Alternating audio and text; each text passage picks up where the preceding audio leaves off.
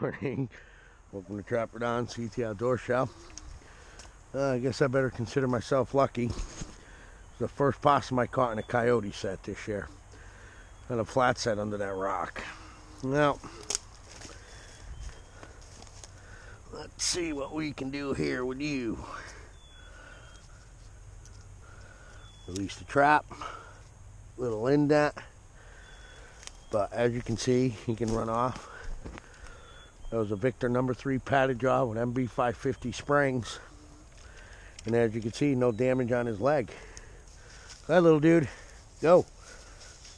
You're going to play possum, aren't you? Dude. Anyway, see you later, dude. Stay out of my sets.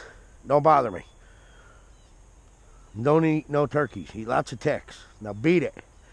But as you can see, the MB550 padded jaw trap here did no damage.